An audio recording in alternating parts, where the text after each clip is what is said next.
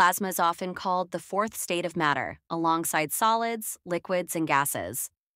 But what exactly is plasma, and why is it so fascinating?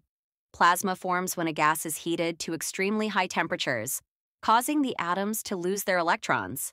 This creates a mix of charged particles, positively charged ions, and free electrons, giving plasma its unique properties. It's electrically conductive and highly responsive to magnetic fields. Where do we find plasma? Surprisingly, it's the most common state of matter in the universe.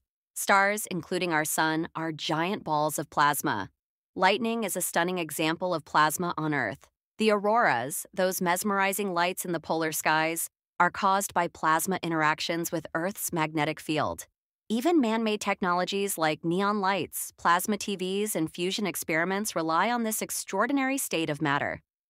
Plasma plays a crucial role in space exploration, energy research, and understanding the universe.